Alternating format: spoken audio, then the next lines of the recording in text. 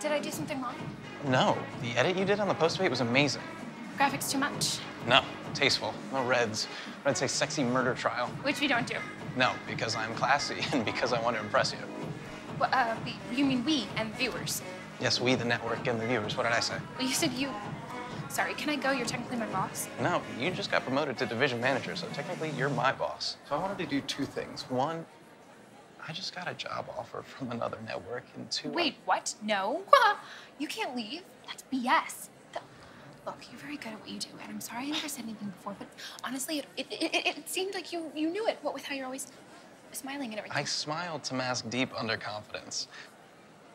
And the second thing is, I wanted to ask you out. I take it back. You're highly unprofessional, and you're fired. You can't fire me. I'm technically your boss, so ha.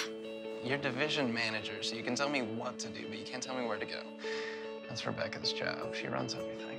I know what Rebecca does. What network? I won't say yet. So that's a no? Yeah, that's a no. You can't leave. No, about the date. Oh, well, that's a maybe.